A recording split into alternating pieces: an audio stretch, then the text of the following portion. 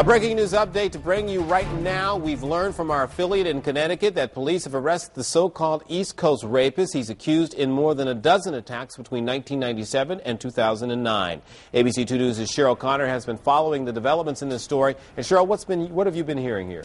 Well, Rosie, we are certainly getting more details. They're coming into the newsroom. What I can say is a suspect who is believed to be the man dubbed the East Coast Rapist was arrested in New Haven, Connecticut. The U.S. Marshal's Office acted on a lead from authorities in Virginia and caught up with him this afternoon. Now, earlier this week, we talked to a lead detective in the case after a task force launched a media push to generate new leads. Billboards went up along the East Coast showing the man's composite sketch from 3 attacks. He is linked by DNA to 12 rapes and several more attacks in Maryland, Virginia, Rhode Island, and Connecticut, dating back to 1997. The most recent was on Halloween in 2009, where 2 17-year-old trick-or-treaters told police they were raped in the woods. Another friend was with them and also attacked. The man, said to be in his 40s now, was known to wear a dark mask and carry a handgun or some other weapon. He typically approached his victims by trying to gain their confidence. The East Coast Rapist eluded authorities for 14 years,